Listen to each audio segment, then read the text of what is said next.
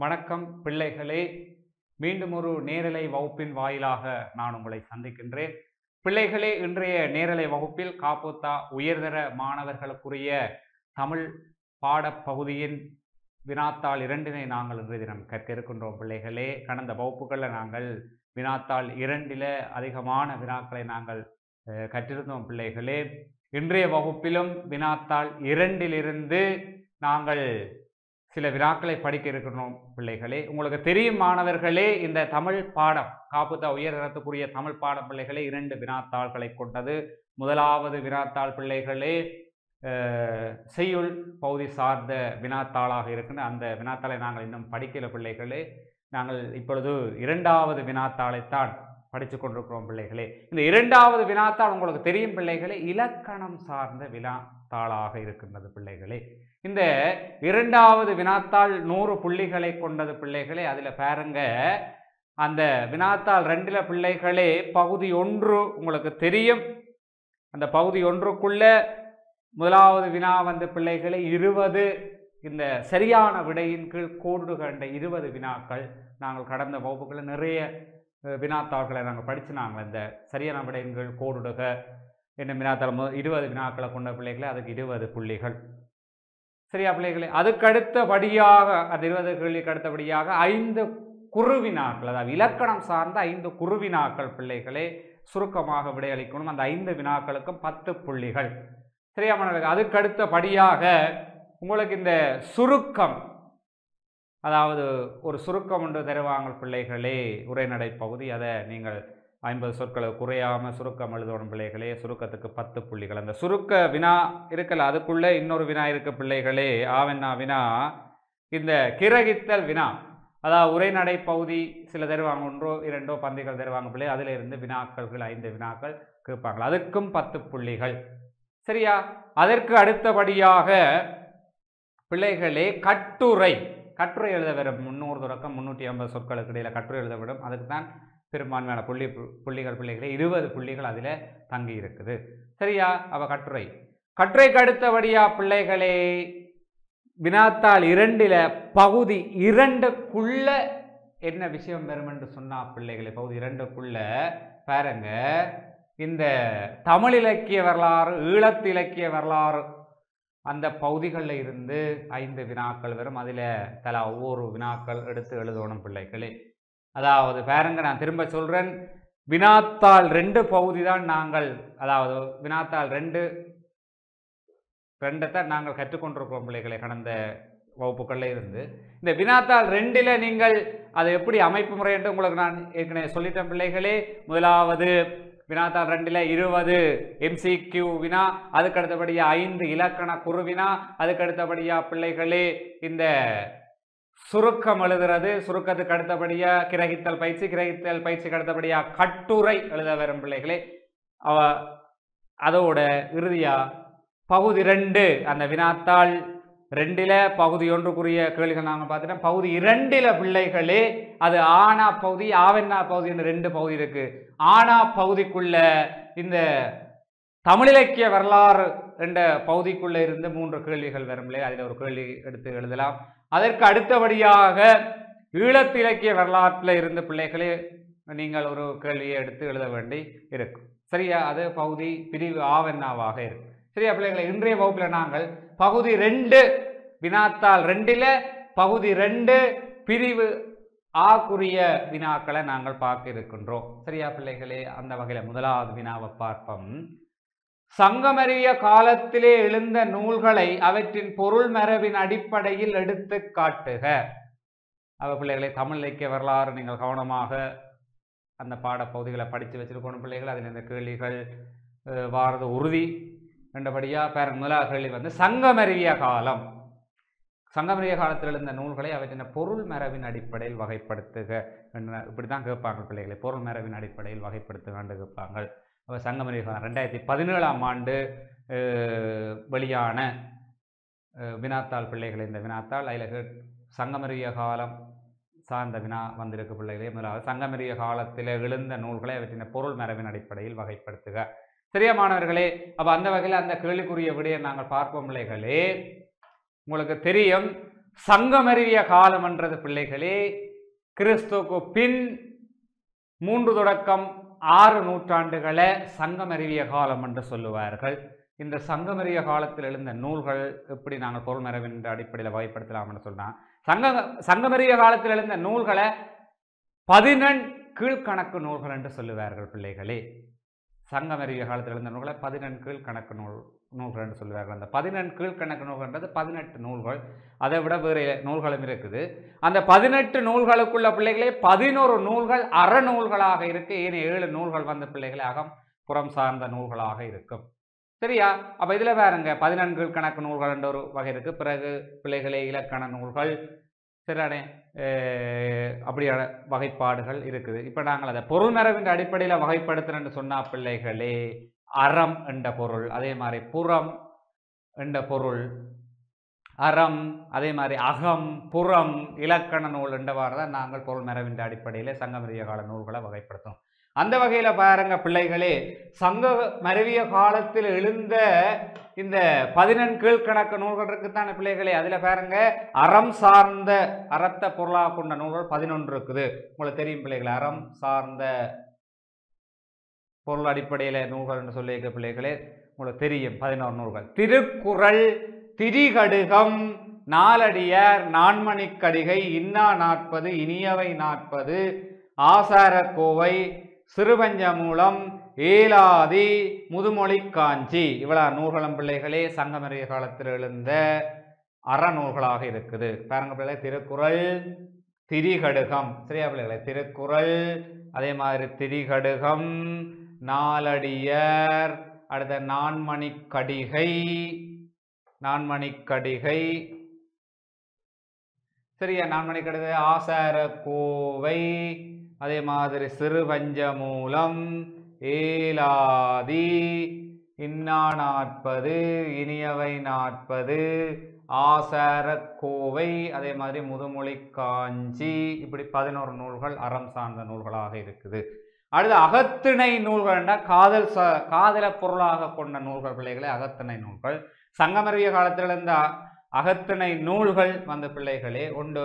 5 50, 5 70, திணைமொழி 50, அடுத்தது திணை மாலை 150, கார் 40, அதே மாதிரி கைநிலை, இந்த 6 நூல்களும் அகத்திணை சார்ந்ததாவது காதல் நூல்கள், காதல பொருளாக கொண்ட நூல்களாக இந்த 6 நூல்களும் இருக்கு. அதாவது 5 50, 5 70, திணைமொழி 50, திணைமாலை 150, கார் 40, கைநிலை 40, இந்த 6 நூல்களும் பிள்ளைகளே காதல பொருளாக கொண்ட நூல்களாக இருக்குது. சரியா பிள்ளைகளே?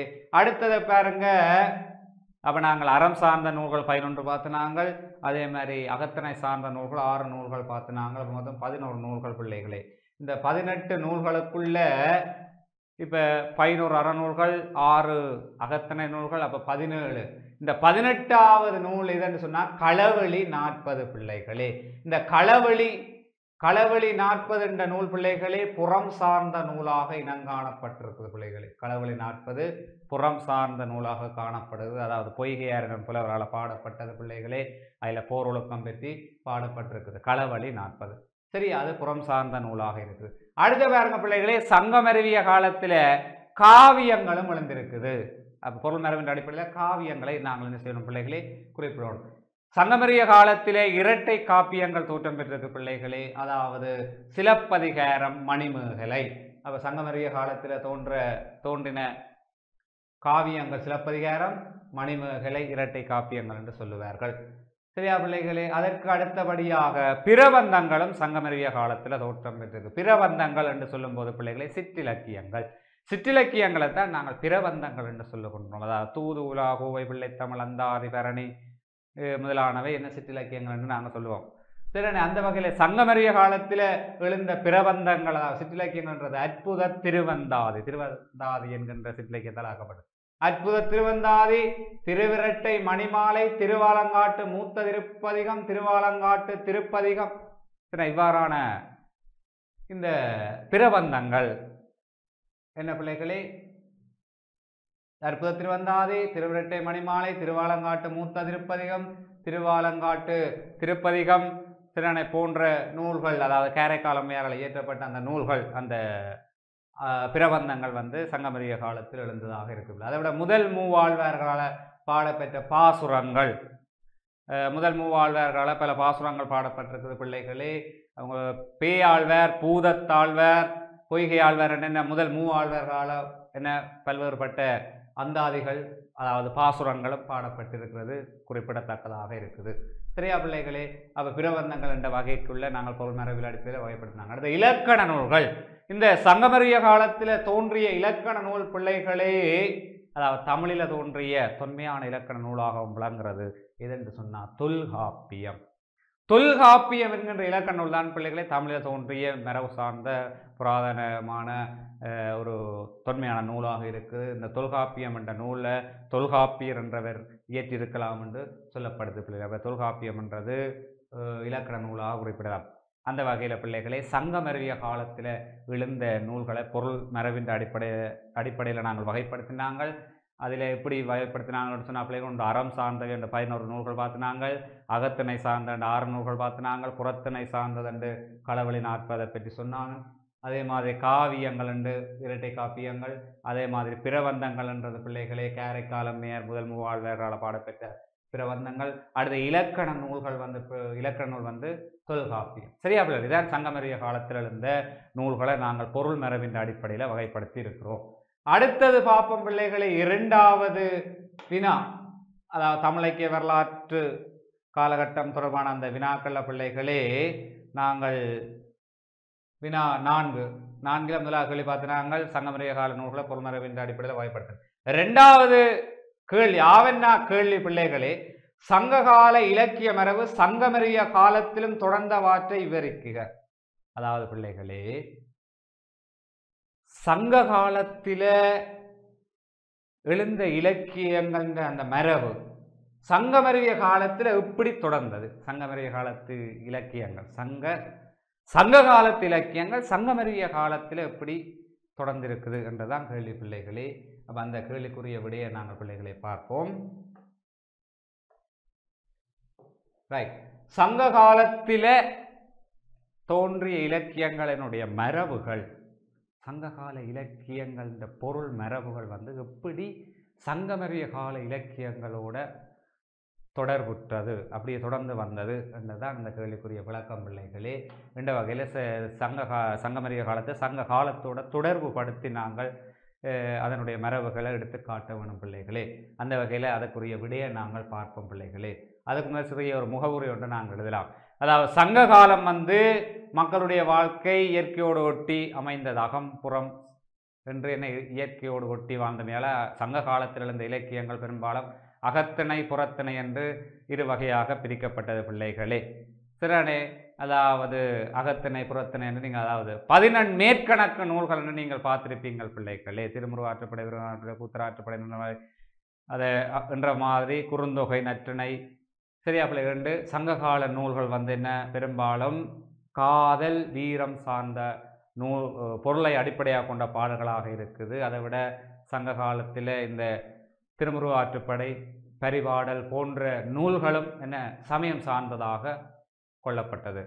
அப்படி அது ஒரு விளக்கத்தில் இப்படி சங்கமறிவிய காலத்தில் இலக்கிய மரபு எப்படி இருக்குன்னு நீங்கள் ஒரு விளக்கத்தில் சங்கமறிவிய கால இலக்கிய மரபு, அதாவது சங்க காலத்தில் காதல் வாழ்க்கையும் போர் வாழ்க்கையும் மேலோங்கி இருந்தமையால சங்க காலத்தில் இந்த மக்களுடைய காதல் வாழ்க்கை வந்து பிள்ளைகளே வெற்றி அடையவில்லை.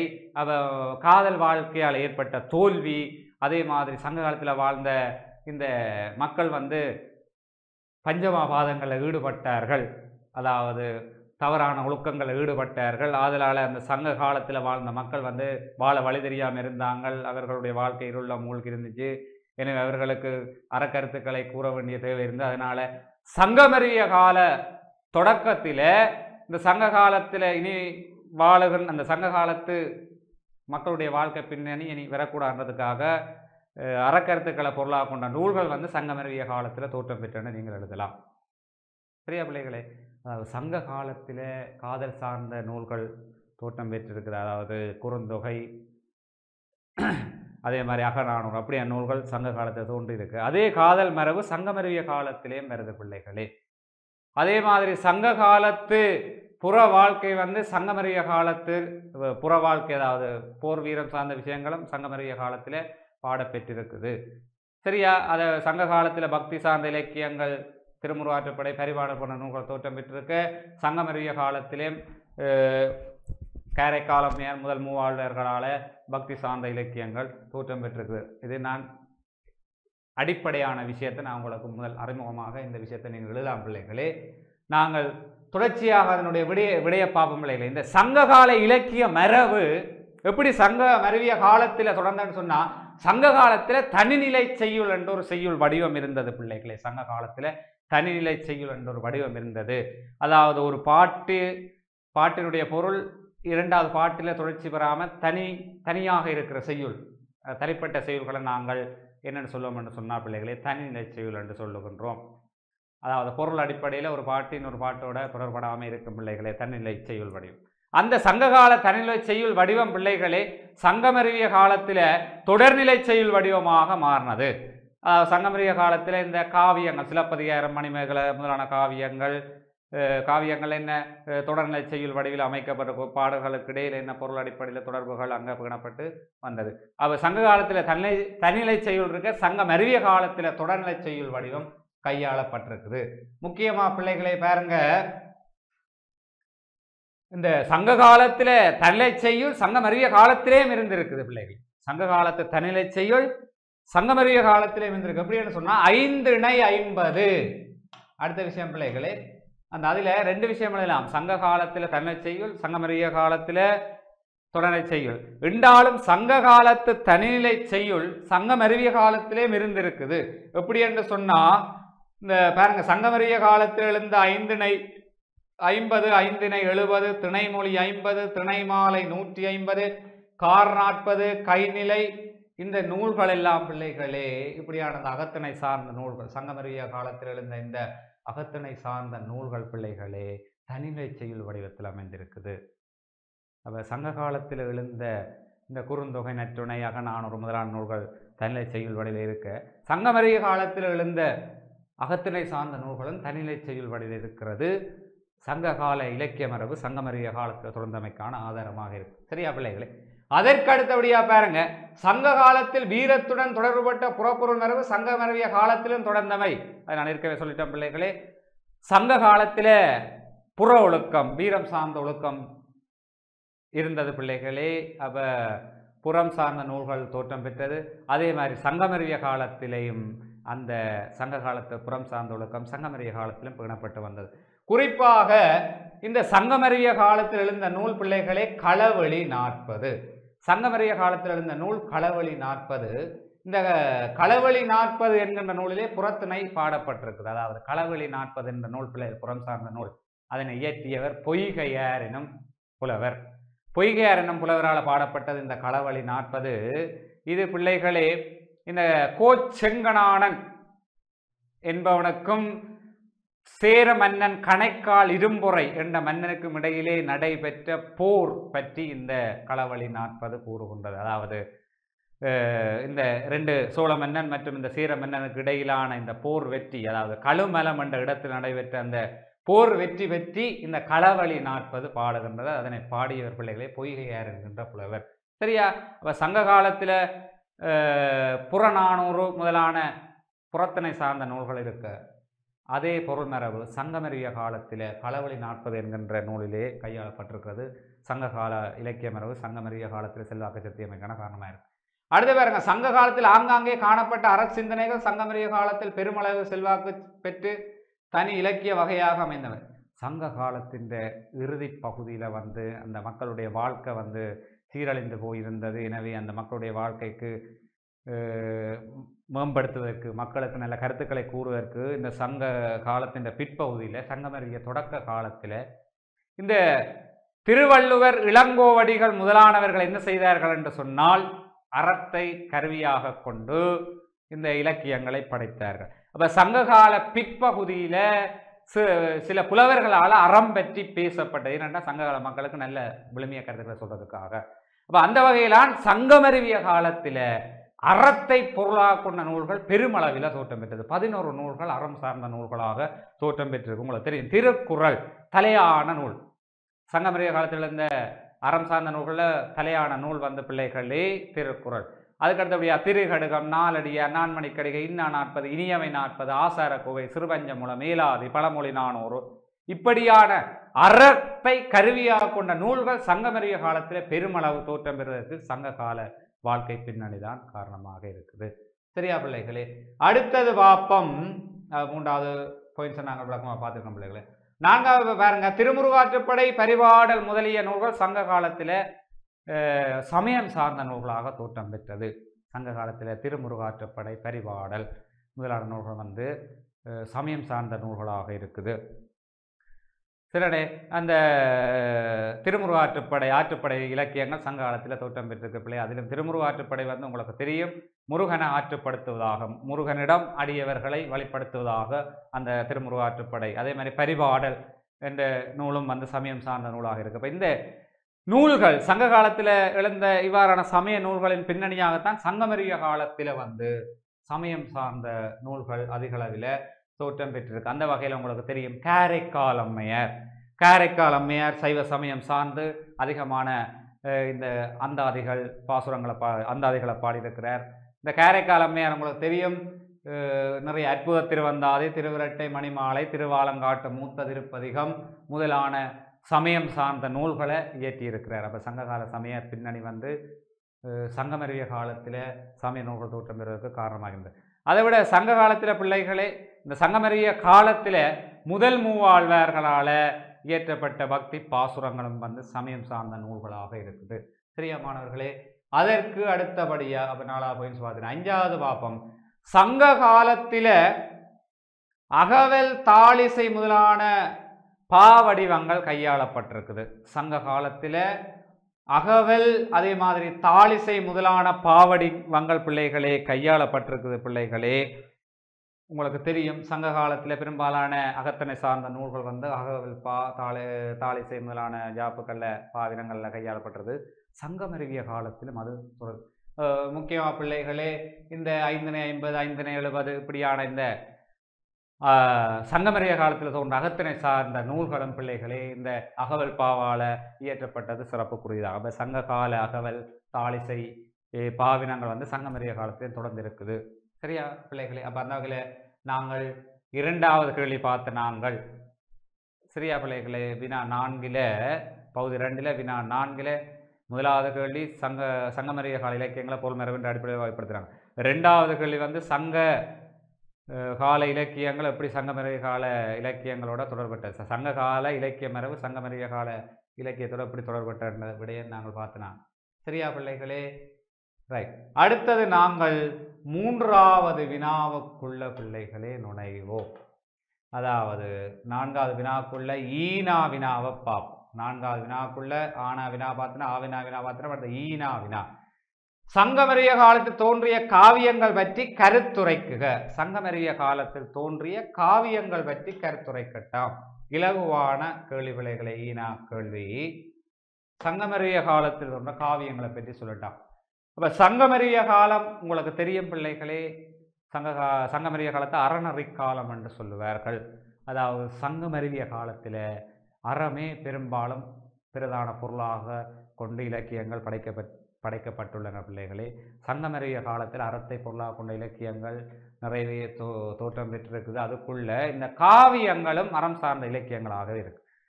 சங்கமறிய காலத்தில் எழுந்த சிலப்பதிகாரம், மணிமேகலை இந்த 2 இலக்கியமும் பிள்ளைகளை 2 காவியமும் வந்து முதல் இரட்டை காப்பியங்கள் சொல்லுவார்கள். அந்த இரட்டை காப்பியங்கள் வந்து அதில் அறக்கருத்துக்கெல்லாம் கூறப்பட்டிருக்குது பிள்ளைகளே. அந்த வகையில் அந்த சிலப்பதிகார, மணிமேகலை பற்றி அந்த நூல்களை நாங்கள் பார்ப்போம். இப்போ சிலப்பதிகாரம் என்ற நூல் உங்களுக்கு தெரியும் பிள்ளைகளே, இளங்கோவடிகளால் இயற்றப்பட்ட நூல். அந்த சிலப்பதிகாரம் சமண சமயம் சார்ந்த காவியமாக படைக்கப்பட்டிருக்குது இளங்கோவடிகளால். சரியான பிள்ளைகளே? சமண சமயம் சார்ந்த காவியமாக சிலப்பதிகாரம் படைக்கப்பட்டிருந்தாலும் சிலப்பதிகாரத்திலே தமிழர்கள் சார்ந்த கலைகள், பண்பாடுகள் பற்றியும் சிலப்பதிகாரத்தில் பேசப்பட்டிருக்கிறது குறிப்பிடத்தக்கதாகும். ஆட்சியர் குறவை, குன்ற குறவை முதலான பகுதிகளில் இந்த தமிழர்களுடைய கலை கலாச்சாரங்கள் பற்றி, அவர்களுடைய விழுமியங்களை பற்றி அதில் பேசப்பட்டிருக்கிற பிள்ளைகளே. இந்த சிலப்பதிகாரத்தின் தலைவி உங்களுக்கு தெரியும். கோவலன் கண்ணகிய பாட்டுடை தலைவராக கொண்டு பாடப்பட்டது தான் இந்த சிலப்பதிகாரம் என்கின்ற காவியம் பிள்ளைகளே. அதில் மாதவியும் இன்னொரு பாத்திரமாக அங்கே வருகிறாள் பிள்ளைகளே. இந்த காவியம் சிலப்பதிகாரம் என்ற காவியம் பிள்ளைகளே உரையிடப்பட்ட பாட்டுடை செயல் என்று வழங்குவார்கள். உரையிடப்பட்ட பாட்டுடை செய்யுள் என்று இந்த சிலப்பதிகாரத்தை அழைப்பார்கள் பிள்ளைகளே. இந்த சிலப்பதிகாரத்தில் 3 முக்கியமான, அதாவது 3 காண்டங்கள் இதில் இருக்குது பிள்ளைகளே. புகார் காண்டம், மதுரை காண்டம், வஞ்சி காண்டம். சிலப்பதிகாரத்தில் இருக்கிற 3 காண்டங்கள் புகார் காண்டம், மதுரை காண்டம், வஞ்சி காண்டம் என்ற 3 காண்டங்களை கொண்டது. இந்த சிலப்பதிகாரத்திலே பேசப்படுகின்ற முக்கியமான 3 அறக்கருத்துக்கள் என்று சொல்லுவார்கள் பிள்ளைகள். என்னன்னு சொன்னால், சரியா பிள்ளைகள், அதாவது அரசியல் பிழைத்த அரசர்களுக்கு அறமே கூற்று, அரசியல் பிழைத்தோர்க்கு அறமே கூற்று என்ற ஒரு அறம் அங்க பேசப்படுது. அதை விட புகழ் பெற்ற கற்புடைய மங்கையர் உயர்ந்தோரால் போற்றப்படுவர், அதாவது புகழ் உடைய கற்புடைய மங்கையர்கள் உயர்ந்தோரால் போற்றப்படுவார்கள். அதாவது அடுத்த 3வது, ஒருவன் செய்த வினை தப்பாது தன் பயனை தொழ, அதாவது ஊழ்வினை உறுத்தும் என்கின்ற 3 செய்திகள் இந்த சிலப்பதிகாரத்தில் அறக்கருத்துக்களாக சொல்லப்பட்டிருக்குது பிள்ளைகளே. கோவலன் கண்ணகி மாதவி முதலிய முக்கிய பாத்திரங்களினூடாக அறக்கருத்துக்கள் அங்கே சொல்லப்படுகிறது பிள்ளைகளே. நெஞ்சை அள்ளுகின்ற ஒரு அருமையான ஒரு காவியமாக இந்த சிலப்பதிகாரம் இளங்கோவடிகளால் படைக்கப்பட்டிருக்குது. சரியா மாணவர்களே? அப்போ சிலப்பதிகாரம் என்கின்ற காவியம் பற்றி நாங்கள் கேட்டிருக்கிறாங்க. சிறு குறிப்பு மாதிரி சுருக்கமாக அந்த காவியத்தை பற்றி இளங்க. அடுத்த காவியம் மணிமேகலை. மணிமேகலை என்கின்ற காவியம் பிள்ளைகளே மதுரை கூலவாணிகன் சீத்தலை சாத்தனார் என்பவரால் இயற்றப்பட்டது இந்த மணிமேகலை என்கின்ற காவியம். இந்த மணிமேகலை என்கின்ற காவியம் பௌத்த சமயம் சார்ந்த காவியமாக இருக்கின்ற பௌத்த சமயம் சார்ந்த கொள்கைகள் கருத்துக்கள் இந்த காவியத்திலே கூறப்பட்டிருக்கின்றது பிள்ளைகளே. அதாவது சிலப்பதிகாரம் என்ற காவியத்தோடு தொடர்புடைய காவியமாக மணிமேகலை படைக்கப்பட்டிருக்குது. எப்படி என்று சொன்னால், இந்த கோவலன் மற்றும் மாதவிக்கு பிறந்தவளாக இந்த மணிமேகலை விளங்குகின்றாள். இந்த மணிமேகலை என்கின்ற பாத்திரத்தினூடாக அறம் சார்ந்த கருத்துக்கள் பௌத்த சமயம் சார்ந்த கருத்துக்கள் இந்த மணிமேகலை என்கின்ற காவியத்திலே என்ன சொல்லப்படுகின்றது. முக்கியமாக பிள்ளைகள் இந்த மணிமேகலை என்கின்ற காவியத்திலே துறவொழுக்கம் பற்றி பேசப்பட்டிருக்குது பிள்ளைகளே. அதாவது அறம் சார்ந்த விஷயங்கள் பிள்ளைகளே. முக்கியமாக இந்த விருந்தோம்பல் பண்பு பற்றி அதிகமாக பேசப்பட்டிருக்குது. அதே மாதிரி துறவொழுக்கம் பூணுதல் பற்றி பேசப்பட்டிருக்குது. அப்படி நல்ல அறம் சார்ந்த கருத்துக்கள் பௌத்த சமயம் சார்ந்த கருத்துக்கள் இந்த மணிமேகலை என்கின்ற காவியத்திலே படைக்கப்பட்டிருக்கிறது. மிகவும் சிறப்புக்குரியதாக இருக்கின்றது. சரியா பிள்ளைகளை? 50 காப்பியங்களில் இந்த 2வது காப்பியமாக மணிமேகலை இயற்றப்பட்டிருக்கு. இந்த மணிமேகலை என்கின்ற காப்பியம் அகவற்பாவால் இயற்றப்பட்டிருக்குது. மணிமேகலை என்கின்ற காப்பியம் அகவற்பாவால் இயற்றப்பட்டிருக்கு. சரியா பிள்ளைகளே? அப்போ நாங்கள் இந்த சங்கமரிய காலத்தில் தோன்றிய காவியங்களை பற்றி நாங்கள் 3வது வினாவாக படிச்சிருக்கிறோம். சரியா பிள்ளைகளே? அப்போ பிரிவு ஆனா பகுதி 2ல் பிரிவு ஆனா பகுதியில் 1வது வினா நாங்கள் படித்து முடிச்சிருக்கிறோம். 4வது வினா. அதில் 1வது வினா சங்கமரிய கால இலக்கியங்களை பொருள்மரபின் அடிப்படையில் பயன்படுத்தினாங்க. அடுத்த சங்ககால இலக்கிய மரபு எப்படி சங்கமரிய காலத்தில் தொடர்ந்து என்று பார்த்தினாங்க. 3வது சங்கமரிய காலத்தில் எழுந்த காவியங்களை பற்றி நாங்கள் படிச்சிருக்கின்றோம். சரியா பிள்ளைகளே? இனி நாங்கள் 5வது வினாவுக்குள்ள நுழையோம். அதாவது பகுதி 2ல் 2வது வினாவாக இருக்குது. அது பிள்ளைகளே அந்த 2வது வினாவை பார்ப்போம். பல்லவர் காலத்தை பற்றி கேட்கிருக்காங்க பிள்ளைகளே. பல்லவர் காலம் சரிதானே? அதில் முதலாவது பல்லவர் காலம் பக்தி இலக்கிய காலம் என்று அழைக்கப்படுவதற்கான காரணங்களை விளக்குக. பல்லவர் காலம் பக்தி இலக்கிய காலம் என்று அழைக்கப்படுவதற்கான காரணங்களை நாங்கள் பிள்ளைகளே பார்ப்போம். பல்லவர் காலம் பக்தி நிறைக்காலம் என்று சொல்லுவார்கள். இந்த பல்லவர் காலம் பிள்ளைகளே தமிழ் இலக்கிய வரலாற்று காலகட்டத்தில் 3வது காலகட்டமாக இருக்குது. அதாவது 6 தொடக்கம் 9 நூற்றாண்டுகளுக்கு இடைப்பட்ட, கிறிஸ்துவுக்கு பின் 6 தொடக்கம் 9 நூற்றாண்டுகளுக்கு இடைப்பட்ட காலமே பல்லவர் காலம் என்று வழங்குகின்றோம். அந்த பல்லவர் காலம் பக்தி நெறி காலம் என்று வழங்குகின்றோம். ஏனென்று சொன்னால் பல்லவர் காலத்திலே பக்தி சார்ந்த இலக்கியங்கள், பக்தியை பாடு பொருளாக கொண்ட இலக்கியங்கள் அதிக அளவில் தோற்றம் பெற்றிருக்குது. அதனால தான் பல்லவர் காலத்தை பக்தி நெறி காலம் என்று வழங்குகின்றோம். அதாவது பாருங்க, இந்த பல்லவர் காலத்தில் ஏன் பக்தி இலக்கியங்கள் அதிக அளவில் தோற்றம் பெற்று என்று சொன்னால் அது என்ன காரணம் என்று சொன்னால், சங்கமரிய கால பிற்பகுதியில் அந்த வாழ்க்கை முறைதாங்கான, அதாவது சங்கமரிய கால பிற்பகுதியில் சமண பௌத்த சமயங்கள் மேலோங்கி இருந்ததாம். சங்கமரிய கால பிற்பகுதியில் சமண சமயமும் பௌத்த சமயமும் சார்ந்த கருத்துக்கள் அதிக அளவில் பேசப்பட்டது. சமண பௌத்த சமயங்கள் வளர்ச்சி அடைந்திருந்தது. எனவே சமண பௌத்த சமயங்கள் வளர்ச்சி இருந்தமையால் இந்த சைவ சமயமும் வைணவ சமயமும் தாழ்வினை நோக்கி சென்று கொண்டிருந்த வேளையில் பல்லவர் காலத்தில் வாழ்ந்த நாயன்மார்களும் ஆழ்வார்களும் என்ன செய்தார்கள் என்று சொன்னால், பக்தியை பாடுபொருளாக கொண்டு பக்தி இலக்கியங்களை படைத்தார்கள். சைவ மற்றும் வைணவ சமயத்தை வளர்ப்பதற்காக அதிக அளவிலான இலக்கியங்கள், பக்தி இலக்கியங்கள், பாசுரங்களை பாடியிருந்தாங்க. அந்த வகையிலே பல்லவர் காலத்தில் அதிக அளவிலான பக்தி சார்ந்த இலக்கியங்கள் தோற்றம் பெற்றது. எனவே பக்தியை பாடுபொருளாக கொண்ட இலக்கியங்கள் தோற்றம் பெற்றமையால பல்லவர் காலத்தை பக்தி நெறி காலம் என்று வழங்குகின்றோம். சரியா பிள்ளைகளே? ரைட். வேற இந்த சங்கமரிய பல்லவர் காலத்தில் எழுந்த இப்போ நான் சொன்ன விஷயங்கள் பிள்ளைகளே அடிப்படையானது. பக்தி நெறி காலம் என்றா என்னென்ன பற்றிய விளக்கம் தான் நான் இப்போ உங்களுக்கு சொல்லியிருக்கிறேன். அந்த பல்லவர் காலத்தில் அதிக அளவிலான பக்தி சார்ந்த இலக்கியங்கள் தோற்றம் பெற்றிருக்கிறமையால பக்தி நெறி காலம் என்று அழைக்கப்படும். அந்த வகையில் பல்லவர் காலத்தில் நாயன்மார்களும் ஆழ்வார்களும் வாழ்ந்தார்கள். இந்த நாயன்மார்கள் உங்களுக்கு தெரியும். திருஞான சம்பந்தர், திருநாவுக்கரசர், சுந்தரமூர்த்தி நாயனார், மாணிக்கவாசகர் என்றவாறு என்ன பிள்ளைகளே, இந்த சைவ சமய குருவர்கள் நாயன்மார்கள் அந்த காலத்தில் பல்லவர் காலத்தில் வாழ்ந்த இவர்கள் சைவ சமயத்தை வளர்ப்பதற்காக தேவார திருப்பதிகங்களை பாடியிருந்தார்கள். சரி, அது தெரியும் பிள்ளைகளே.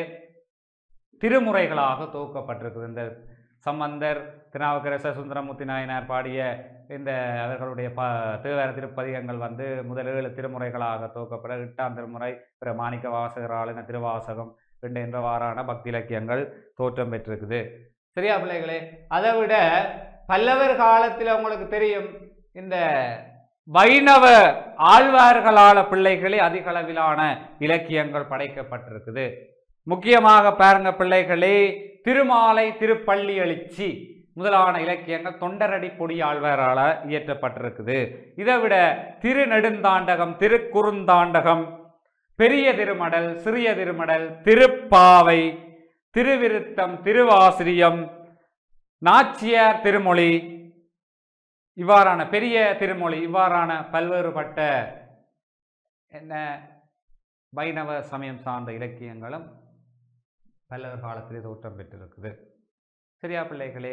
அந்த வகையில் பல்லவர் காலத்தில் நாயன்மார்களாலும் ஆழ்வார்களாலும் அதிக அளவிலான பக்தி சார்ந்த இலக்கியங்கள் இயற்றப்பட்டமையால் பல்லவர் காலத்தை பக்தி நெறி காலம் என்று சொல்லுகின்றோம். அடுத்து பக்தி சார்ந்த சிற்றிலக்கியங்களும் அந்த பல்லவர் காலத்தில் தோற்றம் பெற்றது. பக்தி சார்ந்த சிற்றிலக்கியங்கள் என்று சொன்ன சிற்றிலக்கியங்கள் என்ன தெரியும் உங்களுக்கு? பிரபந்தங்கள், இந்த மடல், அந்தாதி, கோவை, பிள்ளைத்தமிழ் என்றவாறு திருப்பள்ளி எழுச்சி என்றவாறான பல்வேறுபட்ட இந்த சிற்றிலக்கியங்கள், பக்தி சார்ந்த சிற்றிலக்கியங்கள் அதிக அளவில் பல்லவர் காலத்தில் தோற்றம் பெற்றமையாலும் பல்லவர் காலத்தை பக்தி நெறி காலம் என்று நாங்கள் வழங்குகிறோம். முக்கியமாக இந்த பல்லவர் காலத்தில் உங்களுக்கு தெரியும் பிள்ளைகளே, திருப்பள்ளி எழுச்சி, அதே மாதிரி இந்த பெரிய திருமடல், சிறிய திருமடல், சரியா, பெரிய திருவந்தாதி, நாச்சியார் திருமொழி, இவ்வாறான சிற்றிலக்கியங்கள், பக்தி சார்ந்த சிற்றிலக்கியங்கள் பல்லவர் காலத்தில் அதிக அளவு தோற்றம் பெற்றமையால் பல்லவர் காலத்தை பக்தி நெறி காலம் என்று வழங்குகின்றோம். சரியா பிள்ளைகளை? இலகுவான கேள்வி. பல்லவர் காலம் பக்தி நெறி காலம்,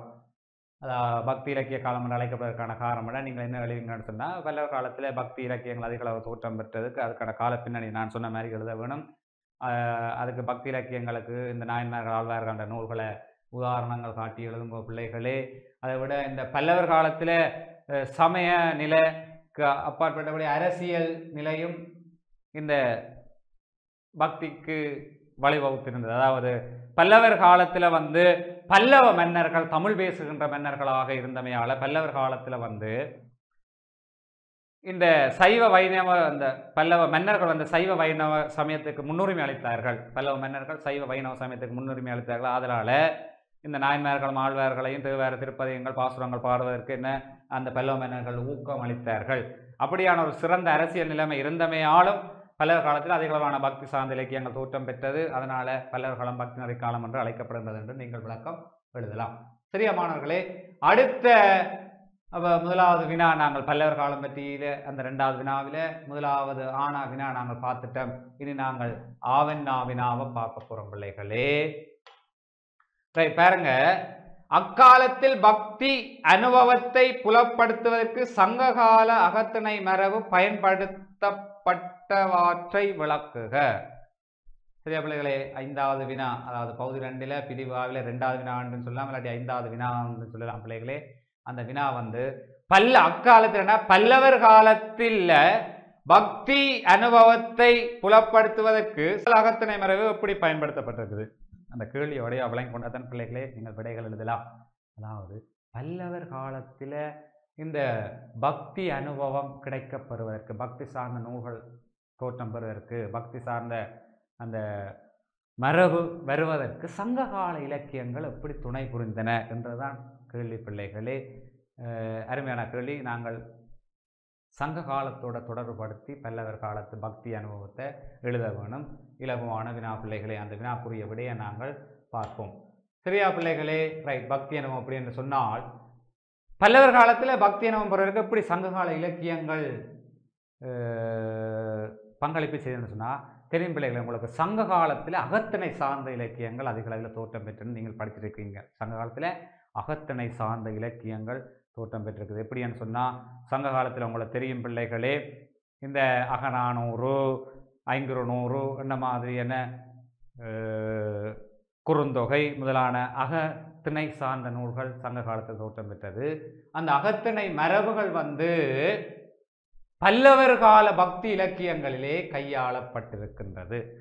சங்க காலத்தில் பாருங்க பிள்ளைகளே, இயற்கையோடு ஒட்டி அமைந்த காதல் இருந்தது பிள்ளைகளே. அதாவது தலைவன் தலைவி கூற்றாக பாடல்கள் அமைய பெற்றிருக்கின்றது. தலைவன் தலைவி என்ற பெயர் சூட்டப்படாமல் தலைவன் தலைவி என்றவாறு சங்க காலத்து காதல் ஒழுக்கம் பற்றி அந்த நூல்கள் பாடியிருந்தன, சங்ககால நூல்கள். இது இவ்வாறு இருக்க சங்கமறிவி பல்லவர் காலத்தில் இந்த சங்க கால தலைவன் தலைவி முறையிலான அந்த பெயர் சூட்டா காதல் சிறனே அது வந்து பல்லவர் கால பக்தி இலக்கியங்கள்ல கையாளப்பட்டிருக்குது.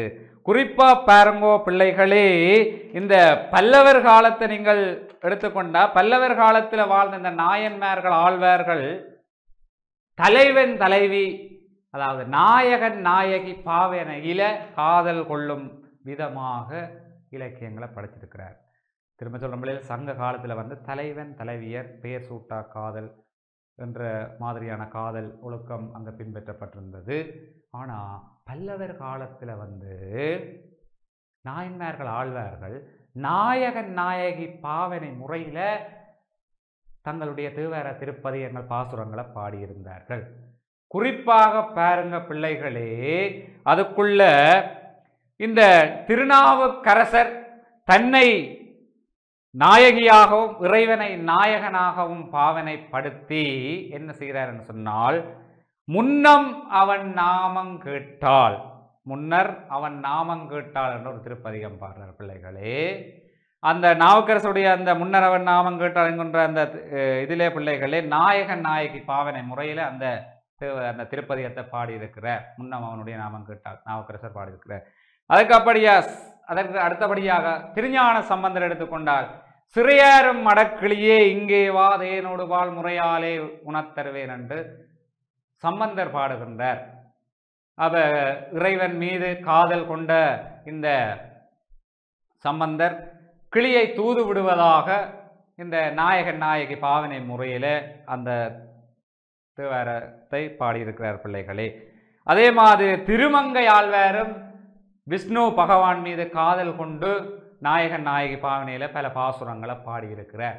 அப்போ நீங்கள் சங்க காலத்து இந்த மானிட காதல் இருந்தது. இந்த மானிட காதலும் சங்க காலத்து மானிட காதல் இந்த தலைவன் தலைவி முறையில் பின்பற்றப்பட்டது.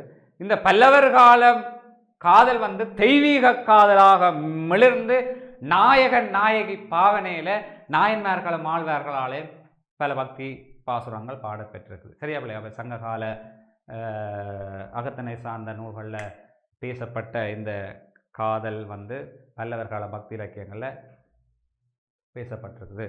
அதற்கடுத்தபடியாக பாருங்கோ பிள்ளைகளே, இந்த சங்க காலத்தில் தூது என்கின்ற ஒரு அகத்தனை சார்ந்த பொருள் இருந்தது. தூது விடுறது, அதாவது தலைவி மீது காதல் கொண்டு இந்த தலைவி அடைய முடியாத பட்சத்தில் தோழியை தூது விடுவதாக பாடப்பட்டிருக்குது. சரியானே? அதை விட தோழி மட்டும் இல்லை, தோழியை தூது விடுவதாக மட்டும் பாடப்படையில பிள்ளைகளே. இந்த பறவைகள், மயில், புறா, கிளி என்றவாறு இந்த பறவைகள், வண்டுகளை எல்லாம் என்ன தூது விடுவதாக சங்ககால இலக்கியங்களிலே தூது இலக்கியங்கள் அதிக அளவில் தோற்றம் பெற, அந்த தூது என்கின்ற சங்ககால அகப்பொருள் மரபு வந்து பல்லவர் கால பக்தி இலக்கியங்களிலே கையாளப்பட்டிருக்குது. குறிப்பாக பாருங்க பிள்ளைகளே, இந்த நந்தி கலம்பகம், பல்லவர் காலத்தில் இருந்த நந்தி கலம்பகம் என்கின்ற இலக்கியத்திலே பிள்ளைகளே, அங்க நந்திவர்மன் என்கின்ற மன்னன் என்ன மேகத்தை தூது விடுவதாக அங்கே பாடல் அமைக்கப்பெற்றிருக்கின்றது. சரியான பிள்ளைகளே, இது தவிர இந்த பல்லவர் காலத்திலே சிறையாரும் மடக்கிளியே என்று சம்பந்தர் பாடுகிறார். அந்த சம்பந்தர் இறைவன் மீது காதல் கொண்டு கிளியை தூது விடுவதாக தூது இலக்கிய அந்த பொருள் மரபை தன்னுடைய பக்தி பாடல்லே கையாண்டிருக்கிறார். சரியா பிள்ளைகள்? சங்க காலத்து தூது இலக்கிய மரபு வந்து பல்லவர் கால பக்தி இலக்கியங்களில் கையாளப்பட்டிருக்கிறதுக்கு அது ஒரு உதாரணமாக இருக்கு. அடுத்தது வேறங்க பிள்ளைகளை, சங்க கால இலக்கிய மரபு எப்படி பல்லவர் கால பக்தி இலக்கியங்களில் செல்வாக்கு செலுத்தியிருக்குன்னு சொன்னால், இந்த மடல் கோவை உங்களுக்கு தெரியும். சங்க காலத்தில் தூதை விட மடல் ஏறுதல் வரை வாய்தல் என்று சங்க காலத்து காதல் ஒழுக்கம் இருந்த பிள்ளை. இந்த மடல் பிற கோவை சிறன முதலான அந்த அகப்பொருள் மரபுகள் பல்லவர் கால பக்தி இலக்கியங்களிலே கையாளப்பட்டிருக்கிற பிள்ளைகளே. எப்படி என்று சொன்னா பிள்ளைகளே, பல்லவர் காலத்தில் பாருங்க பிள்ளைகளே, திருமங்கை ஆழ்வார் என்ன செய்கிறார் என்று சொன்னா, இறையருளால் கிடைக்காதவற்றை, இறையருளால் கிடைக்காத போது தான் மடல் ஏறுவதாக சில பாசுரங்களை பாடியிருக்கிறார். சரியா பிள்ளைகளே? அதை பல்லவர் காலத்தில் திருமங்கை ஆழ்வார் விஷ்ணு பகவான் மீது விருப்பம் கொண்டு காதல் கொண்டு அவனை அடையாத பட்சத்தில், அன்பு கிடைக்காத பட்சத்தில் மடல் ஏறுவதாக என்ன செய்திருக்கிறார், சில பாசுரங்களை பாடியிருப்பதாக சொல்லப்படுகின்றது. எனவே இந்த சங்ககால அகப்பொருள் மரபு வந்து அந்த மடல் என்கிற மரபு பல்லவர் காலத்திலே செல்வாக்கு செலுத்தியிருக்கிற பிள்ளைகளே.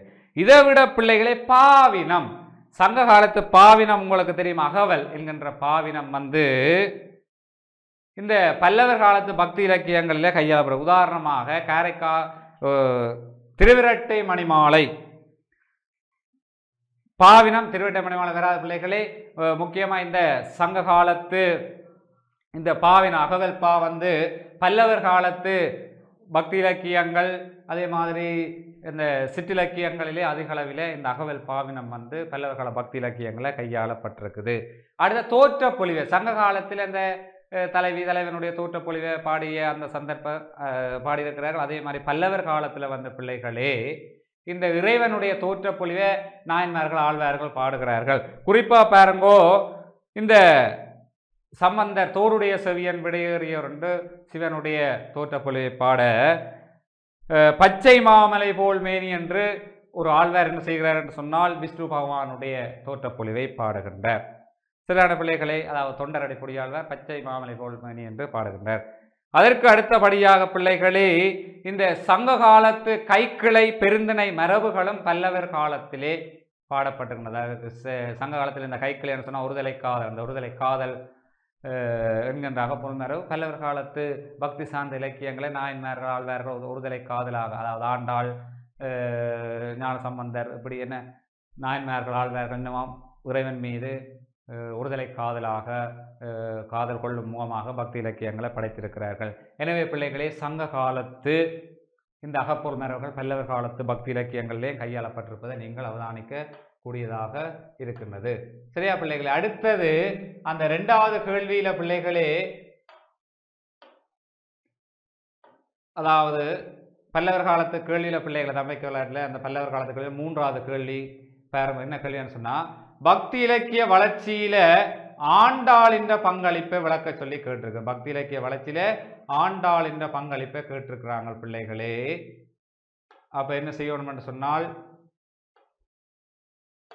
பக்தி இலக்கிய வளர்ச்சியிலே ஆண்டாளின் பங்களிப்பு, அதாவது பல்லவர் காலத்தில் பக்தி இலக்கியங்கள் வளர்ச்சியில ஆண்டாண்ட பங்களிப்பும் பெரும் பங்களிப்பாக இருக்கின்றது. அதாவது ஆண்டாள் வைணவ பக்தி இலக்கியங்களை அதிக அளவில் படைச்சிருக்கிறார் பிள்ளைகளே. அந்த ஆண்டாள் பாடிய நாச்சியார், திருமொழி, திருப்பாவை முதலான இலக்கியங்கள் இந்த பக்தி சார்ந்த இலக்கியங்களாக ஆண்டாளால் படைக்கப்பட்டிருக்குது பிள்ளைகளே. ஆண்டாளுடைய பாசுரங்கள் அகத்திணை சார்ந்த பொருள் மரபுகள் அங்கே பாடப்பட்டிருக்குது. உணர்ச்சி செறிவு மிக்கதான, பொருட்செறிவு மிக்கதான பாடல்கள், சிறந்த மொழி வெளிப்பாடு கொண்ட பாடல்களாக ஆண்டாளால் படைக்கப்பட்டுள்ளமை சிறப்புக்குரியதாகும். எனவே பிள்ளைகளே, நாங்கள் இன்றைய நேரலை வகுப்பில் நாங்கள் இந்த காப்புத்த உயர்தர தமிழ் பாடத்தினுடைய 2017ஆம் ஆண்டு வந்த வினாத்தாளில் தமிழ் பாடத்தின் 2வது வினாத்தாளில் இந்த தமிழ் இலக்கிய வரலாறு சார்ந்த அந்த பகுதி 2ல் ஆனாக்குரிய 2 பெரிய வினாக்களை நாங்கள் படிச்சிருந்தோம் பிள்ளைகள். இந்த வினாக்கள் மற்றும் விடைகள் உங்களுக்கு மிகவும் பிரயோசனமாக இருக்கும் பிள்ளைகளே. நாங்கள் மீண்டும் ஒரு நேரலை வகுப்பினூடாக சந்திப்போம். நன்றி, வணக்கம்.